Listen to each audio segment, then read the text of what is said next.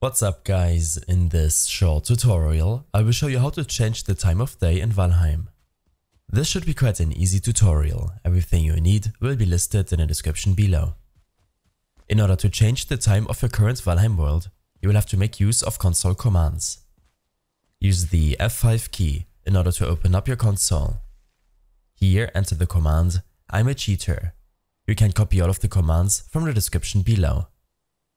When using the command help, you should be able to inspect all of your cheat commands.